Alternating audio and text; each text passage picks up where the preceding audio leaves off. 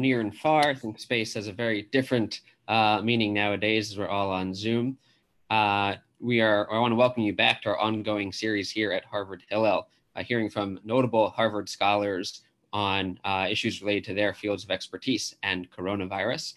Before we get started, I just wanted to give the floor over to Rebecca Araton, who is our undergraduate student president, who has a very quick and brief announcement. Rebecca, go ahead.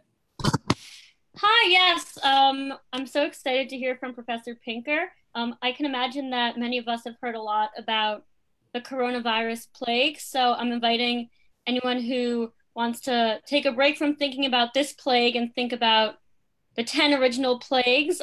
You're invited to an event that's happening immediately at 8:30 p.m. Going to be matzo pizza making and a screening of The Prince of Egypt for undergraduates. So I'll send for that event. Hopefully I'll see those of you who are event.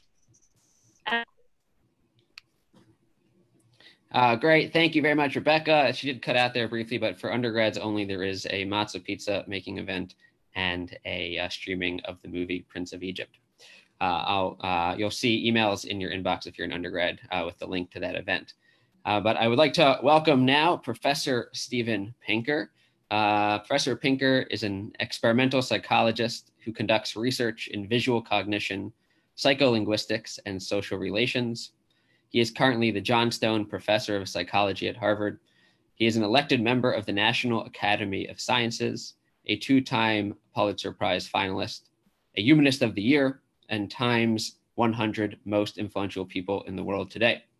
He has won numerous prizes for his research, his teaching, and his 10 books, including The Language Instinct, How the Mind Works, The Blank Slate, The Better Angels of Our Nature, and most recently, Enlightenment Now, The Case for Reason, Science, Humanism, and Progress. Professor Pinker, it is a pleasure to have you with us. Welcome. Thanks very much.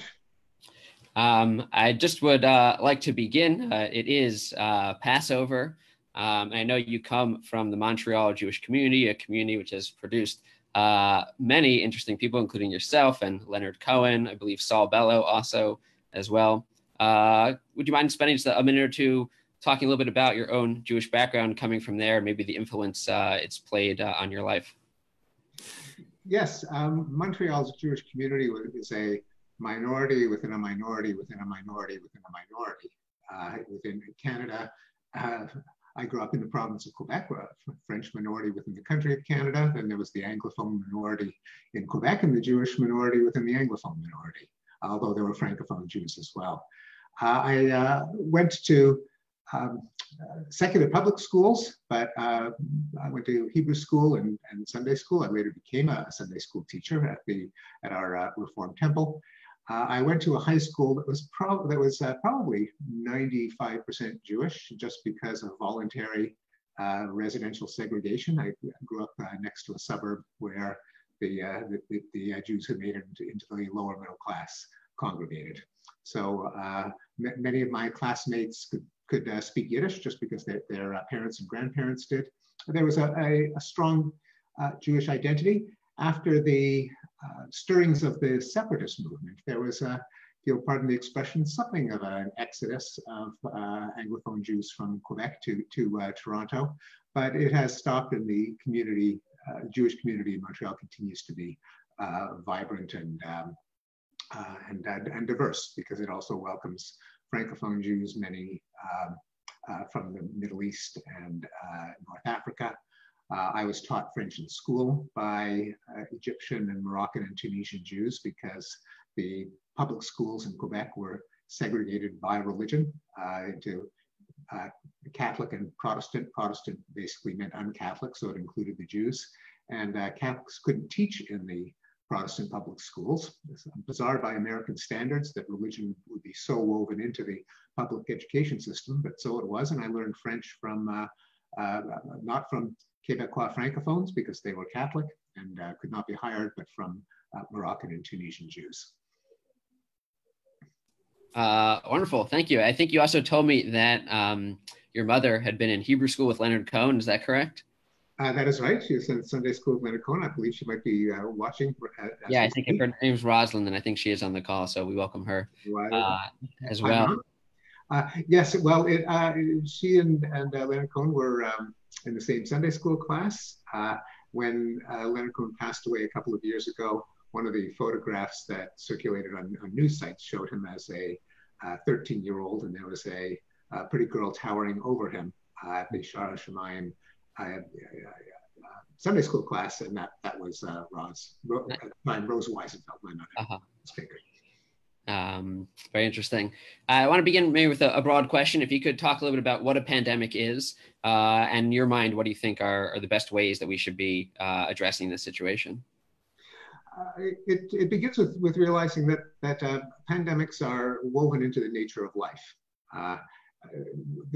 We aren't the first to ponder why pandemics should occur. Of course, we are speaking during the week of Pesach, where a plague was given divine meaning in terms of coercion of the Pharaoh. And of course, in the Christian Bible, plague is one of the four horsemen of the apocalypse and had eschatological meaning in bringing about the end of days.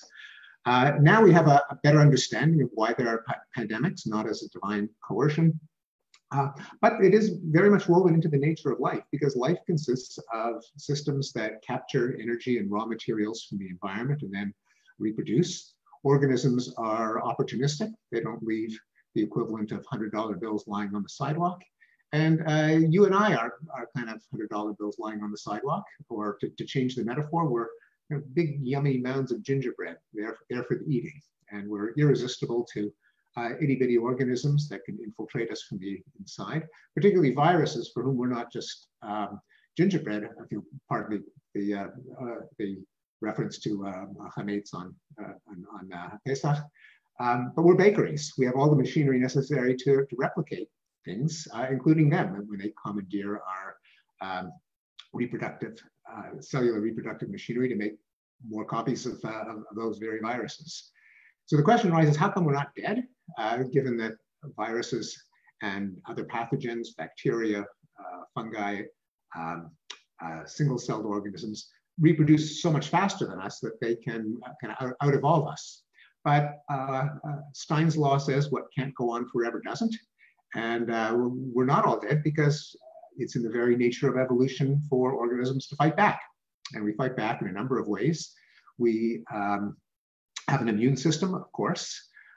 We reproduce sexually. One of the leading theories as to why organisms go to the bother of having males and sex, where a single sex, females that just reproduced parthenogenetically would pump out twice as many babies. But one of the answers is the disadvantage is they'd all be clones. They'd be sitting ducks to any pathogen that evolved to kind of pick the locks and keys of a cellular machinery. By having babies who are not clones, we change the combination every generation. And that's one of the major theories of why sex evolved. Now, when it comes to humans, we have yet another arsenal of weapons to fight back. One that's rather primitive is sometimes called the behavioral immune system. These are emotions that get activated by the sight or the thought of disease vectors. We tend to become a little more introverted when we're sick or when we are in the presence of illness, so we don't go out and about as much. We tend to be a little more xenophobic, which is a tragic side of our behavioral immune system. We stay away from people who are not like us. And we have the emotion of disgust. We are grossed out by pretty much the same things that epidemiologists tell us are disease vectors. Slimy secretions from bodies, breath, bodily effluvia, little organisms like slugs and snails and fleas and rats, the kind of things that give us the willies, also happen to be the kinds of things that tend to allow pathogens to hitch a ride from one organism to another. Now, we humans now have a third weapon, and that is our intelligence, our cognitive processes, our reason. And it took a while, but we came up with the germ theory of disease. So we know that illness isn't caused by miasmas, by malodorous swamps, but rather by itty bitty organisms. And of course, we fight back with vaccination by beefing up our immune systems with drugs, as antiviral drugs, and of course with public health measures such as coughing into your elbow and staying 6 feet away and sheltering in place. Now, given that, I'll mention one other thing in this long-winded answer to your short question, because I think you also were asking not just why are there plagues, how should we think about them? What do plagues have to do with the human condition, at least in the modern scientific understanding, in which they're no longer divine retribution.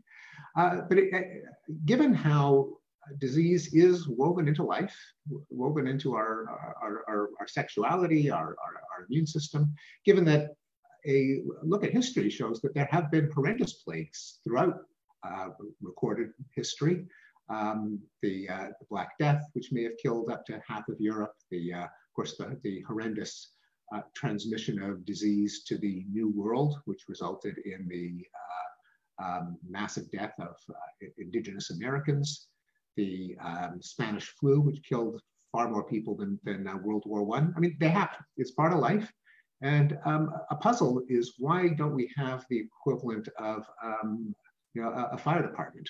Why don't we have infrastructure sitting and waiting? And just like firefighters spend a lot of their time patting their Dalmatians and playing cards before they slide down the brass pole. But we have them, and they've been so successful that most fire departments rarely put out fires. They break down doors when people have heart attacks. They respond to medical emergencies, but they're kind of putting themselves out of a job, fortunately. The puzzle is why the world doesn't have an epidemiological fire department, namely networks of early reporting and monitoring, the infrastructure to develop vaccines and produce vaccines quickly on short notice, to develop antiviral drugs, stockpiles of personal protective equipment. Just as puzzling is why, given that this emergency has fallen upon us pretty suddenly and extremely, why we didn't have a reaction like we did after 9/11, where an entire federal bureaucracy, the Department of Homeland Security, popped up almost overnight. Our habits changed, obsessive checking of ID cards, and you can't get within 100 feet of a federal building, and airline security changed. But very little has changed, at least permanently, as a result of something that we know can happen anytime. And unlike a response to terrorism, where there really are cognitive biases and illusions at work, because terrorism kills very few people. More people die from allergic reactions to bee stings than from terrorism. Nonetheless, we fought 2 wars, set up a huge federal infrastructure for a fairly, every death is a tragedy, but there just aren't that many when it comes to terrorism. 9/11 was off the scale. Most terrorist attacks, at least outside of war zones, are really minor risks to life and limb. But of course, they are designed to capitalize on our fear reaction. That's why it's called terrorism. Pandemics, in contrast, though a lot of them don't kill a lot, or I should say epidemics, a lot of them don't kill a lot of people. They peter out after killing 1,000 people or so. But pandemics, or epidemics in general, fall into what's called a thick-tailed distribution. That is, most of them don't kill a lot of people, but some of them kill a stupendous number of people. That the thick tail refers to the end of the distribution, where, unlike distributions like bell curves, normal distributions, where it approaches the floor very, very quickly, a thick-tailed distribution has not lots, but a non-negligible number of very, very large events, like the Spanish flu, like the HIV/AIDS pandemic. COVID-19 hasn't got there yet, but the thing about pandemics is they could, because one of their generators, namely exponential growth, 1 person infects 2, 2 infect 4, 4 infect 8, and so on. can grow to any size quickly if it isn't beaten back by our immune response, beefed up by vaccinations and by mechanisms of hygiene and social distancing. In your last two books, yeah, you take a very optimistic approach to our current historical situation in general. And some have critiqued you for that. I'm curious if, in light of coronavirus and our political response to it, has that influenced or changed at all your perspective or your optimism? Well, no, because Enlightenment Now and Better Angels of Our Nature were not books about optimism. This is a huge misunderstanding. They were books about facts, facts that people are ignorant of. Almost no one knows, for example, that extreme poverty has declined by 90% over the last 200 years. That's not optimistic. That's a fact of which people are ignorant. And in fact, surveys show that people think that extreme poverty is increasing, not decreasing. People don't know that the rate of death in war has fallen by a factor of 20 since the late 40s or early 50s.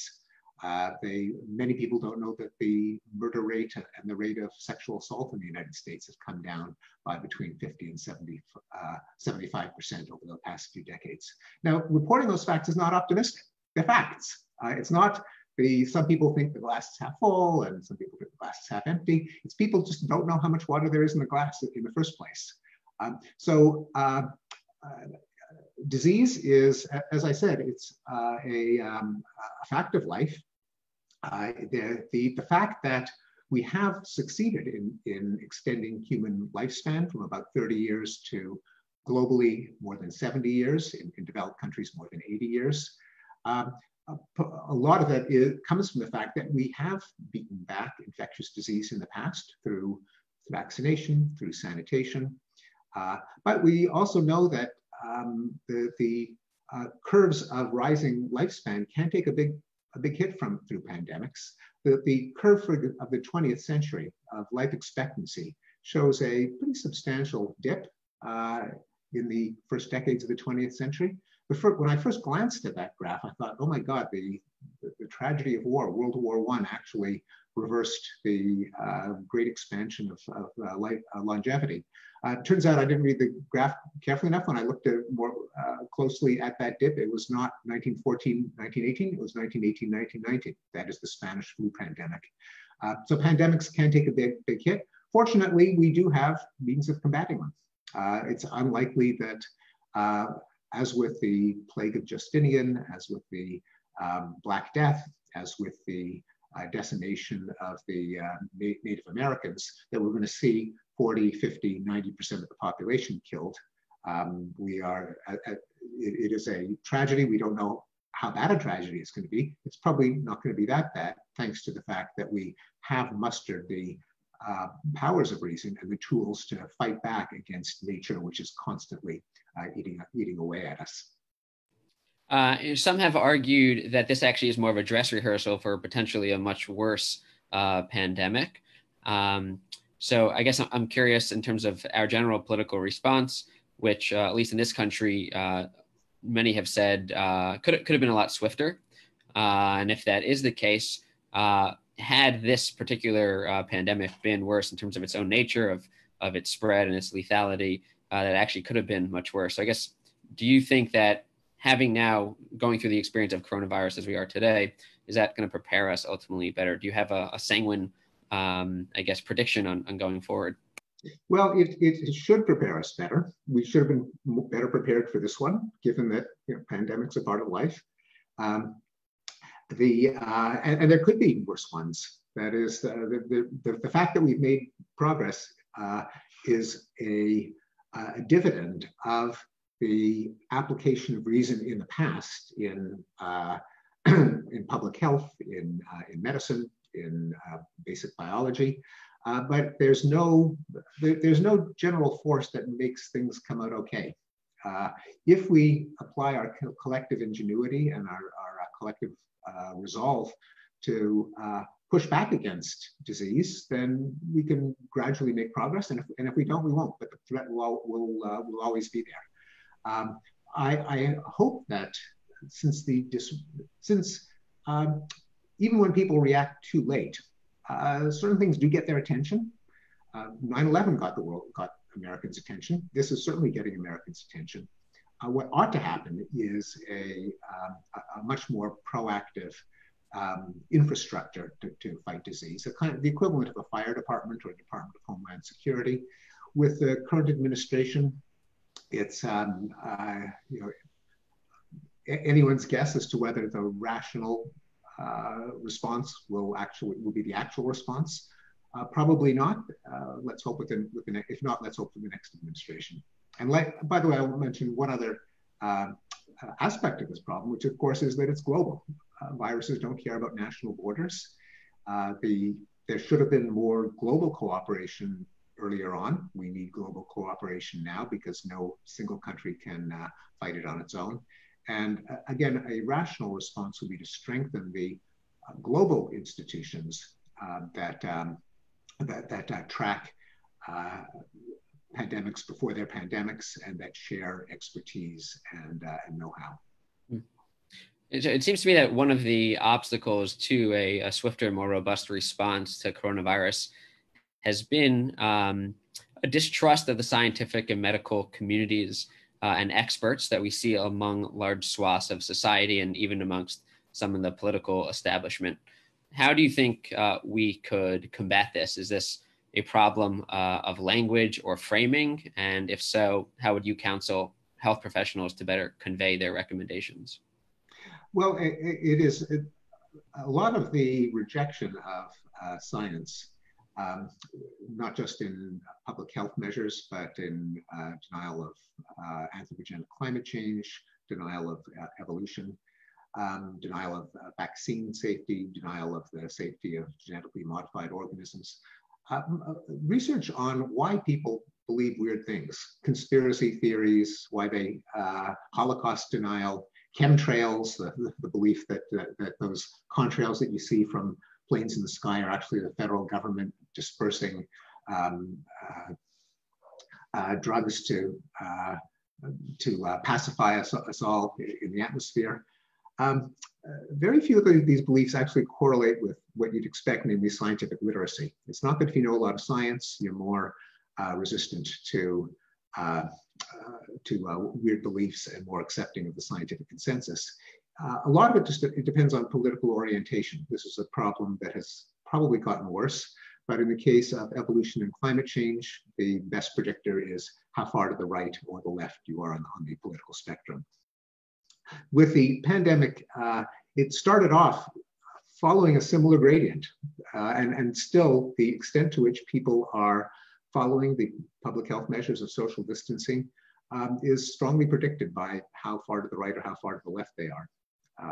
And given the narrative that Donald Trump originated when he was fearful that this would make him look bad, hit the stock market, which he takes credit for, that it was all a Democratic plot, a second impeachment, that has caught on among certain segments of the American right, even as Trump has been forced by reality to back off that conspiracy theory. It is a huge problem what most of us would say is the clique, the tribe with the best claim to objective understanding of the world, namely science, public health, medicine, how that can be better aligned with big political coalitions. Given that very few of us know enough, virology, epidemiology, to genuinely understand how a pandemic happens and what stops it. We kind of trust the scientists. Not everyone does. We just feel that those guys and women, we don't know, many of us don't know how they find what they find, but we have a meta-awareness that they do have methods, techniques that will lead toward or approach truth as best as we can. How that awareness that there is a set of methods, a set of techniques, a mindset toward finding the truth, whatever it is, so that people will, even if they can't follow the experimental methods and data, will accept the results, is, I think, an open challenge for making society more rational. I have one follow-up question. I just want to say to the audience, if you have a question, there is a Q&A button you can press at the bottom and type in your question there.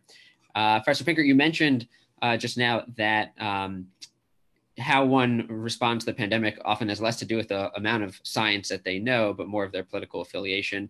Can you help sort of situate for us where that falls into cognitive theory of why someone is drawn towards their certain conclusions based on their political affiliation rather than the science that they've been exposed to? Yeah, well, as I mentioned, most people don't even understand the science, even if they believe it. That if you give a test of climate literacy to people who accept human-made climate change, most of them kind of flunk. There are a lot of people who think that that hydrogen is a greenhouse gas, that the way to deal with it is to close the ozone hole and clean up toxic waste dumps. They have kind of a general sense of kind of green versus pollution and assimilate climate change to that. But they are sympathetic to credulous of the scientific establishment. So even though their own grounds for believing in climate change aren't particularly rational, fortunately, they support the right people and their beliefs accidentally are rational. But we have to realize that for most of us have a very shallow understanding of the world around us. You ask people to explain how a zipper works, how a toilet works, and most people, they'll mutter a few words and then they'll be dumbfounded. So much of our knowledge is acquired vicariously.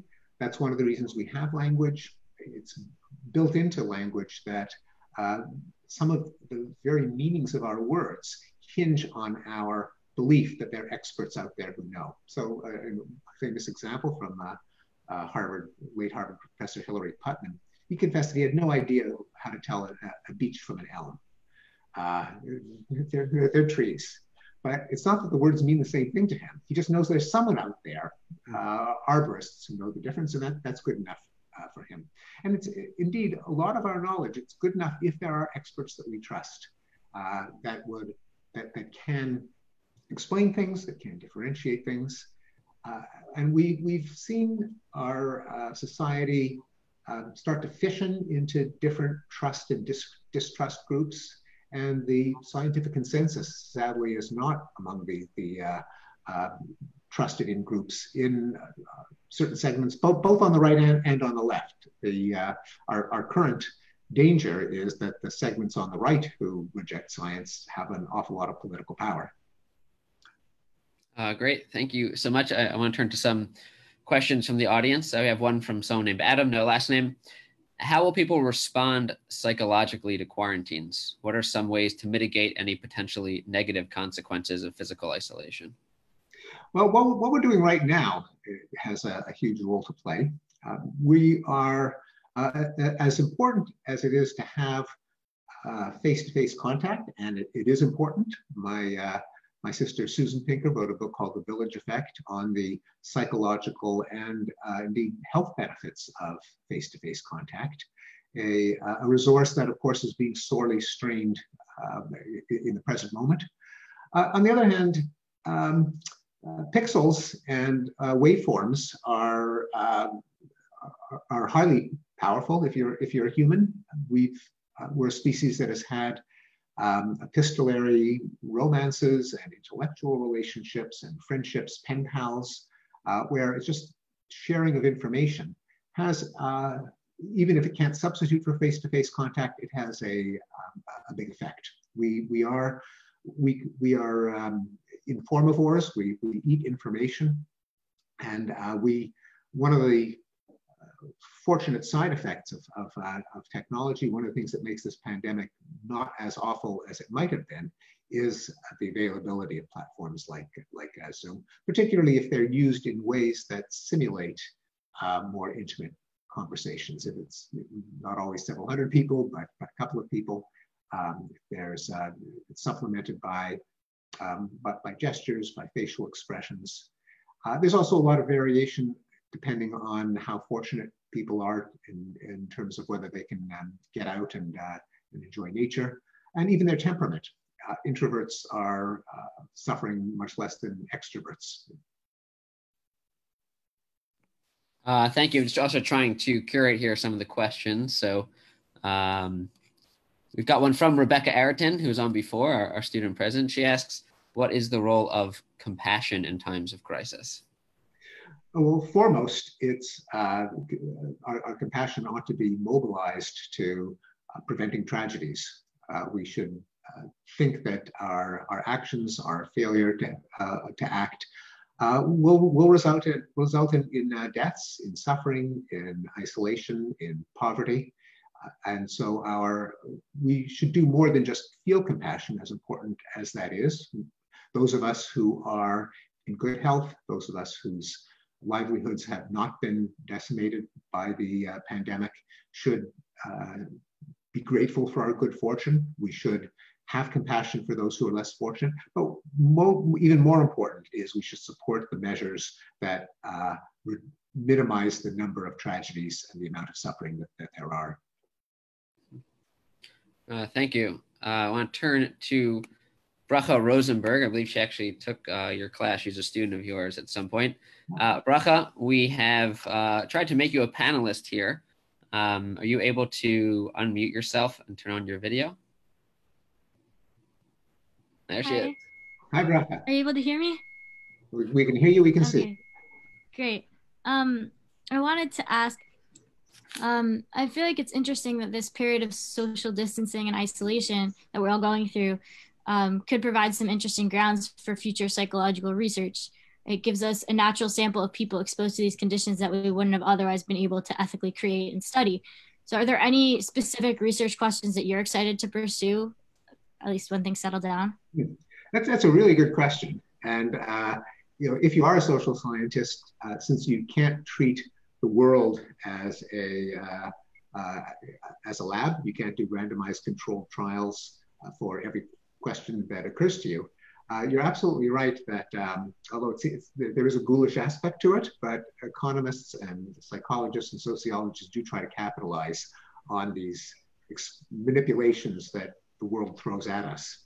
I should think more about it because it's a really good question. But one question would be interesting to look at is, under what circumstances can digital communication, digital intimacy, and in what forms provide some of the psychological benefits of face-to-face contact? How does it interact with personality? Does it have an effect on violence? There's some evidence that street violence has gone down. Fewer young men knifing each other in bars or shooting each other over parking spaces.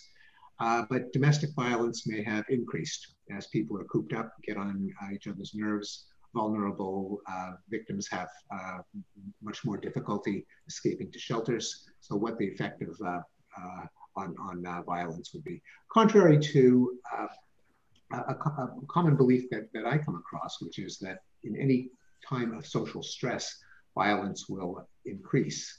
That turns out to be a myth, that there was no increase in the murder rate during the Spanish flu, which is the worst pandemic of the 20th century.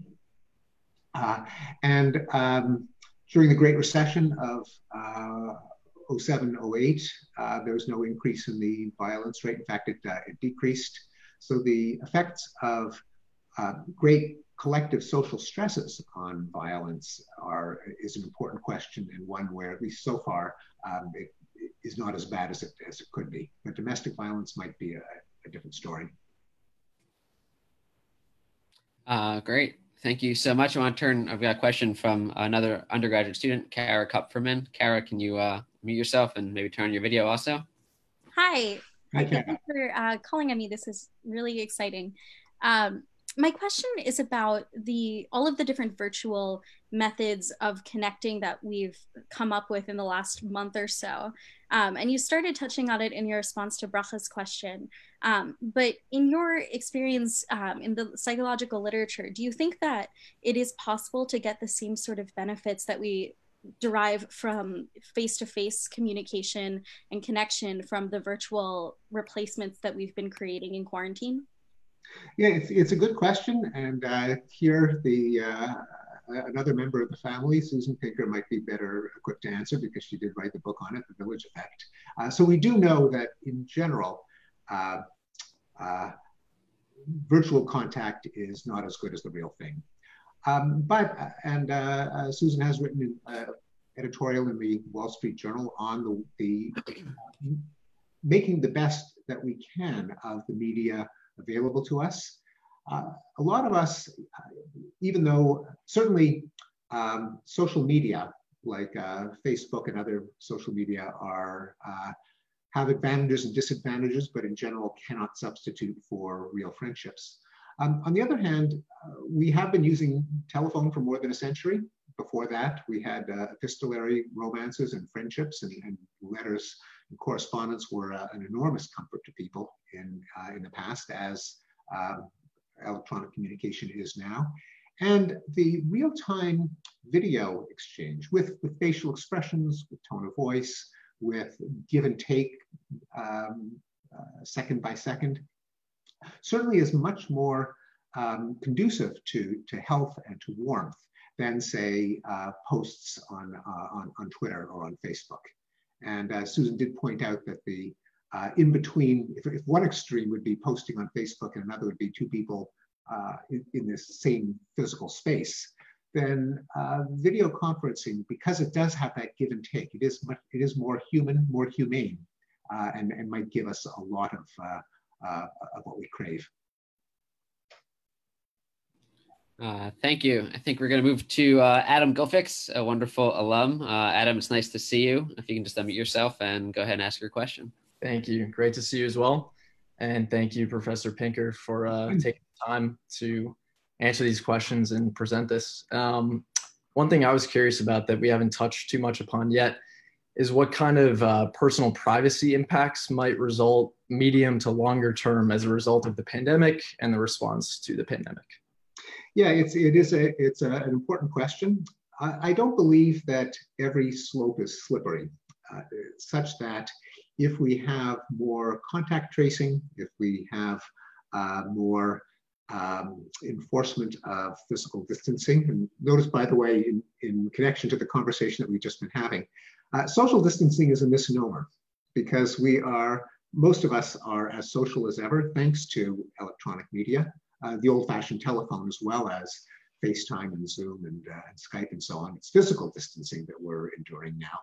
The key is that any power that we cede to the government in this emergency ought to be demarcated with the circumstances in which it can apply, so that we don't give a blank check to the government to follow our contacts, but as we already have in the case of the Fourth Amendment and the Sixth Amendment and restrictions on government's ability to do searches and seizures, and that is build in legal safeguards at the same time as we give government certain powers, overseen by disinterested third parties, say public health experts or bodies that are not part of the political process. So I don't think we necessarily have to worry about turning into a surveillance state, but we do have to worry about it enough to put in the right safeguards. Thank you. I think we're going to turn now to another dear alum, Andrew Lobel. I'll also say that when I first solicited some recommendations for scholars to come on to our series, Andrew enthusiastically recommended you. So Andrew, if you're there and able to mute yourself and maybe your video as well, go ahead. Sure. I apologize for the blurry video, and thank you very much, Professor Pinker, for joining us tonight. I'm curious how this crisis and the self-quarantine that has come with it will either adversely or maybe even positively affect child development, particularly among young children. Yeah, so the biggest effect will be the fact that children are being kept from peer groups. I am a big proponent of the idea that most of children's socialization takes place not from their parents, but from their peers. The most obvious case in my knowledge base was language. Kids pretty universally sound like their peers, not like their parents. When parents emigrate and bring up their kids in a environment in which either the accent is different from that of the parents or even the language is different, the parents will struggle with the adopted language. Kids will soak it up. The kids will sound like the Alabamans or the Londons or the Bostonians that they grew up with. And that's probably true of taste in food and clothing and political orientation and values. So the question is, what happens when you have kids cooped up with their parents all day? Let's hope that it doesn't endure for the periods of time that acculturate and socialize children. That would be a real experiment of nature that I hope we don't have to see the results of. But that would be one thing that, in terms of lasting effect on children's personality and culture. In terms of the immediate effects, of course, there's the I think we should ask, what are the effects on parents? We tend to think of parents nowadays as round-the-clock parenting machines and only ask about the welfare of children, but we should also be asking whether parents are being driven crazy by the new responsibility placed on them. But I think in general, if kids can get back to their peer groups, they'll do fine. Kids are resilient. And do you think there will be a fear now that we live in a world where anyone one interacts with can be an asymptomatic carrier, that children will be scared to socialize among peer groups when this is all over?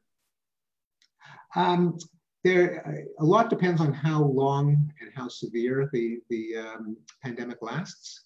I think kids change with changing immediate circumstances pretty swiftly, pretty skillfully. And so it's not as if except for extreme effects of abuse and trauma, social environments aren't that sticky. When they change, kids can change with them. So I don't think there'll be some lasting mark on their personality, leaving them more introverted, more disgusted, more xenophobic over time because of this period that they have lived through. That would be my guess. Thank you. Thank you. I want to move to Professor Ben Friedman, another noted scholar at Harvard and also a member of the Harvard Hillel board. Ben, go ahead. Hi, Ben. Nice to see you. And Ben and I are good friends. Hi, Steve. First of all, thank you very much for doing this. I'm curious to know to what extent you think religion is a major contributor to the distrust, disbelief in science that you've emphasized. And if you think that religion does, by which I mean, to be sure, some forms of religion play a major role in this pathology.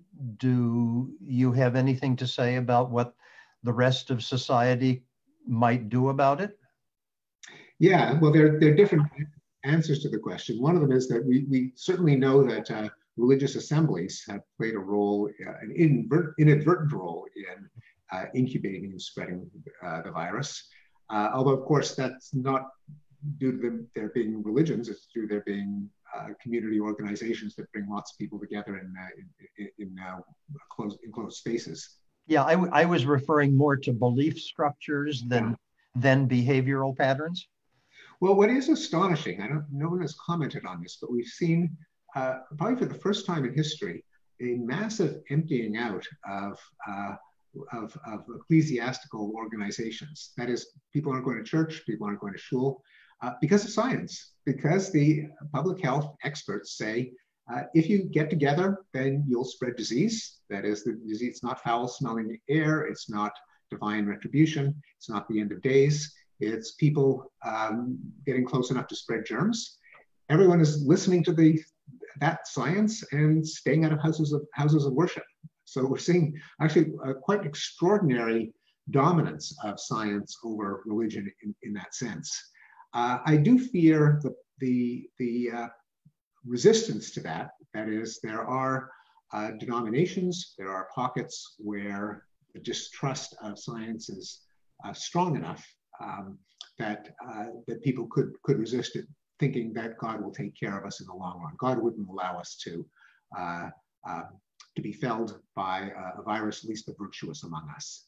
That it's a punishment, it's retribution, it's an omen. To the extent that people believe that, then we're in trouble. Wonderful, thank you. Another dear student, Twyla Cantor, has a question. Twyla, do you want to unmute yourself? And there you are, great. Hi, so I was wondering, some people are worried that if quarantine goes on too long, then prolonged self-isolation will have more widespread negative effects than coronavirus itself. So I'm wondering, at what point do you think the cure becomes worse than the disease? Yeah, it is a question worth asking, because one psychological phenomenon that's relevant to evaluating our options is what's sometimes called the identifiable victim bias. Namely, if we can imagine how someone will be harmed by an event, if they have a name, if they have a face, if they're in the news, we prioritize it much more than diffuse harm, diffuse deaths from causes that may take place over a longer period of time. And that's well known to people who study the psychology of risk and fear. So we fear nuclear accidents, which kill very, very few people, but when they do with all at once in a way that makes the news. Whereas all the people killed by coal, by particulate emissions, probably 1 million a year, doesn't register with us because we don't know who they are, and you can't really say that guy died because of emphysema from breathing in particulates from coal. So likewise, in the case of a pandemic, we do have to be aware that with horrific images of overflowing intensive care units, it's so salient in our mind. You breathe in the germ, it can kill you, whereas things that kill people more slowly, like the side effects of unemployment and poverty, and possibly, we're still unknown, the effects of social isolation are harder to factor in. So we have to think about it. On the other hand, balancing against that is the danger that with a pandemic, it's exponential. It could grow at frightening rates. And so the harm, even if we at any given moment we're apt to underestimate it because it's not like a terrorist attack, but we have to keep in mind its potential. We don't yet know how to balance these two things, and I think we're learning as this tragedy unfolds. Thank you. Thank you. I want to turn now to Courtney Sender, who is an alum of Harvard Divinity School. Courtney, if you can unmute yourself and your video. Hi. Yeah, thank you again for hosting this. So I wanted to ask, I am the granddaughter of Holocaust survivors. And when this disease first struck, I was instantly willing to believe that really horrible things can happen from the government or the world. Today, in the 21st century, I skipped denial and just believed it. A lot of friends without that kind of family history vehemently disagreed or disagree still. So I'm wondering how you think personal, generational, or national histories of trauma affect personal and national willingness to respond to the virus. So I don't know the facts on whether having a personal history makes one.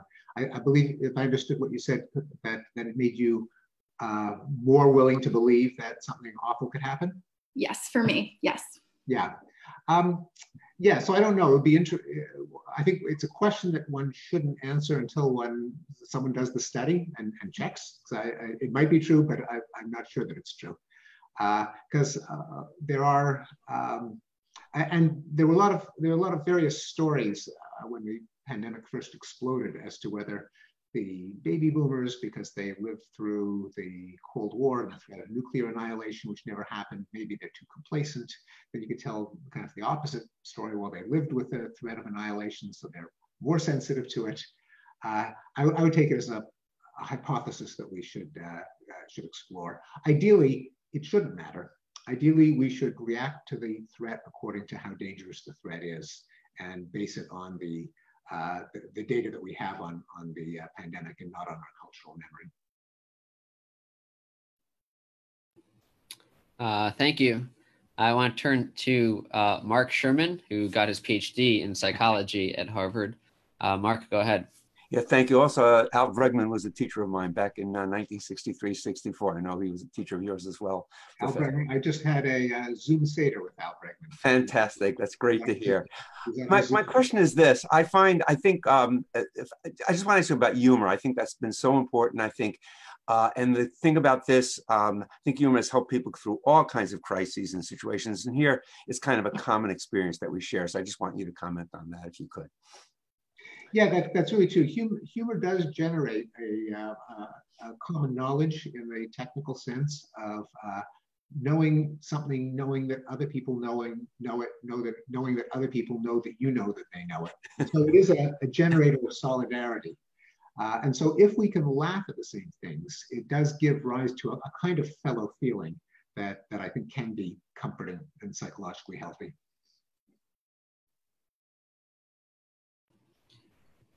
Great, thank you, Mark. I want to turn to another Mark with a C. Mark Cohen is a professor at UMass Boston and also the chair of the Harvard Hillel board. Mark, go ahead. Hi, thank you very much, Professor Pinker. It's a real pleasure to listen to you. One of the things that has been troubling me throughout this crisis has been the inability of people who are losing loved ones to actually have the opportunity to say goodbye, to perform traditional mourning rituals, be they Jewish or Christian. And I'm curious about your thinking about either long-term impacts or what thoughts do you have about how people can deal with that sort of grief in the future to come to closure? Yeah, it is a heartbreaking thought. On top of the tragedy of the deaths and the suffering themselves, the fact that we don't have the communal opportunities to grieve, to say nothing of physically being with a loved one in their last moments. In terms of and the people who are perishing now, many of them are, probably most of them are being interred without the communal ceremony of a funeral. We will. I think what will happen is that we will have post-event memorial services. They will, if you lose a loved one and there's no opportunity for a funeral, I don't think we're going to let it pass, that we will have memorial services. And a fortunate possibility is if they are communally accepted as a necessary response and are given the same symbolic meaning as the original funeral and burial service, then that can, I think that can relieve some of the pain of not publicly marking such a traumatic existential event. The idea of saying goodbye to someone at a funeral is deeply upsetting, not just because of actually having it at the time, but because we feel that every one of our major emotions has to be ratified by our community.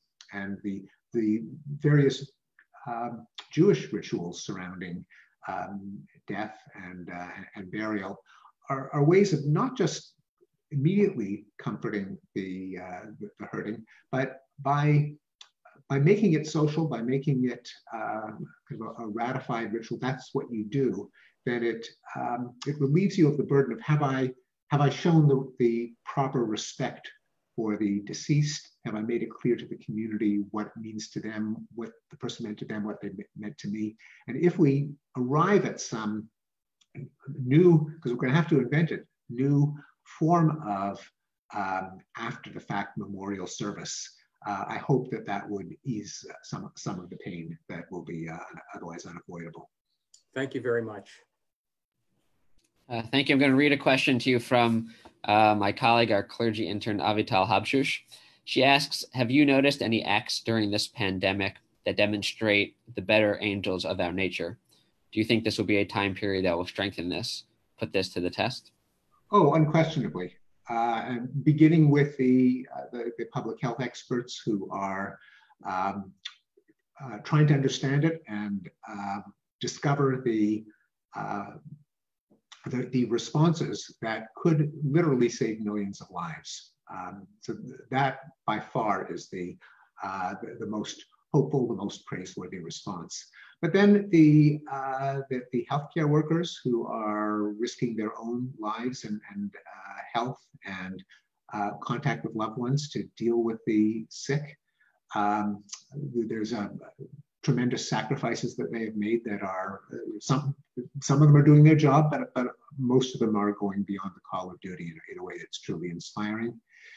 There are the people who are simply doing their jobs, working at the post offices and the supermarkets, and the firefighters and police officers that are not going on strike. They're not using it as an opportunity to press for an advantage, but they are showing up at personal cost and danger.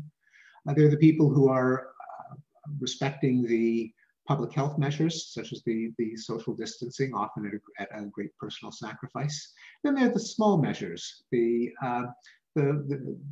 humor, the posting of teddy bears in windows for children to spot on walks with their parents, the viral, if you pardon the expression, performance of the Israel Philharmonic of the Passover songs that I'm sure many of you have seen on social media, the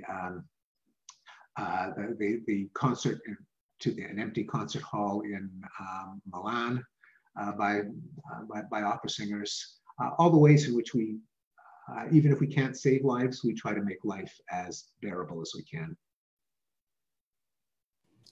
Thank you. I want to turn to Suzanne Klingenstein. I hope I'm pronouncing that correctly. Suzanne, if you can unmute yourself. Hi, thank you for taking my call. Can you hear me? I can hear you, yes. Okay, fabulous. So I was wondering if the pandemic had a really deep personal impact on you. Are there things that you will be doing differently in the future? So for me, for example, it would be, I am now talking to my mom daily. She is living in Germany. So I have finally gotten her to use FaceTime with me and to really talk with me. Like you said, it's not the same as panim al panim, but at least I can talk to her via Zoom or via FaceTime. Will there be something that you will be doing differently for yourself once this might be over, or doing something already that is different and that could maybe also help us? Well, I too have been speaking daily to my mother, who is with us this evening, Rosalind Pinker. And I've been concerned with my family, with my loved ones, with my friends, and I hope it wouldn't take a pandemic to do what ought to be done anyway. But it almost certainly will. Would there be something in your teaching that you might do differently? Well, I made a course correction in the course that I'm teaching now, a general education course called Rationality, where I devoted a lecture to application of rationality to understand our current predicament and the role of cognitive fallacies and biases in encouraging us perhaps to misunderstand it. So I wrote a lecture from scratch. And no doubt there will continue to be allusions to the pandemic in lectures going forward.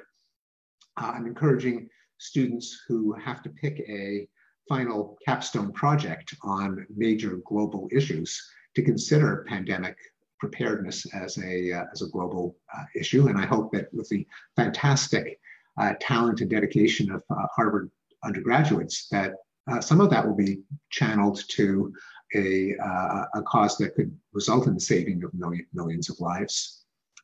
And I will be, I'm often asked to comment on prospects for the future, on risks and opportunities. And even though I had a discussion of pandemics in my last book, Enlightenment Now, and a comment, I think fairly perfunctory, that we're not adequately prepared for pandemics. Certainly in my public commentary going forward, I will be more conscious and cognizant of the ever-present threat of pandemics. Thank you. I've got one written in here from Mishi Harman, who's a former student of yours. And he writes that you mentioned globalism and ultranationalism or xenophobia.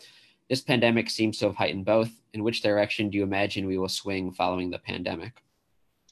Great question. And I think you nailed it by identifying the two forces that are engaged in a tug of war, which is exactly what makes prediction difficult.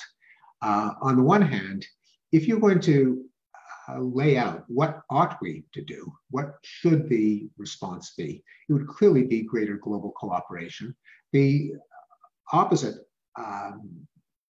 prediction that this is going to slow down globalization because people are going to be afraid of transmitting diseases that emerge in one place to other places, I think is very unlikely, just because there's so many forces pushing toward globalization that once this gets under control, it's highly unlikely that they'll be reversed. Trade is not going to stop. It's just too enmeshed in the modern economy. Students are not going to want to stop studying abroad, traveling abroad. Tourism isn't going to cease. Problems like climate change and dark money and cyber sabotage, which are inherently global, are not going to go away. So the forces pushing toward globalization are still going to be in place. Of the two aspects of globalization that bear on pandemics, namely easier to spread but more necessary to cooperate, which will prevail is sadly hard to predict. What ought to prevail is greater cooperation. Thank you. Unfortunately, we are out of time. Professor Pinker, I really want to thank you for being so gracious with your time and with your wisdom. Depending on how long this lasts, we may have to have you on again to give some tips on our hair. I think it's only been a couple of weeks, and I already don't really know what I'm doing, but I think you could give us some good instruction there. But I want to thank you again. I want to thank everyone for joining. A reminder to undergrads, you should have received an email about our matzah pizza making and Prince of Egypt screening starting right now, so you'll have the link to that. And to everyone else, upcoming sessions in this series will include Harvard historian Jill Lepore and Professor Emeritus Ruth Weiss. So look forward to the specific timing on those. And once again, Professor Pinker, one of the things we lack on Zoom is the sound of applause. I watched Saturday Night Live a little bit last night and it felt a little bit different. So I'm sure you're used to hearing some applause after a session like this. It exists, even if it's not quite audible. But thank you so much for your time. And I wish you good health and a happy Passover to you and to everyone on the call. And I send those wishes to everyone participating, everyone listening, the Harvard community and beyond. And I thank Harvard Hillel, and I thank you, Rabbi Passover, for making this possible. Wonderful. Thank you. Lila Tov, have a wonderful evening, everyone. Lila Tov.